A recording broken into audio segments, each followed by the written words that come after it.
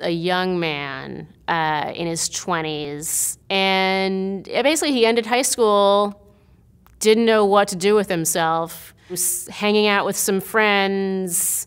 I think he tried pain pills around the age of 17 or 18, so somewhere towards the end of high school, and wound up getting physiologically dependent on it, such that he needed to keep getting them.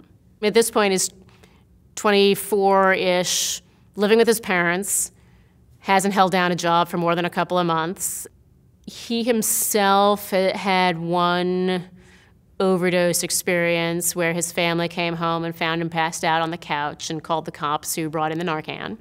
They knew he was using some stuff but didn't really have a sense of the severity. They didn't have a sense that it might kill him, so they nudged him to get help.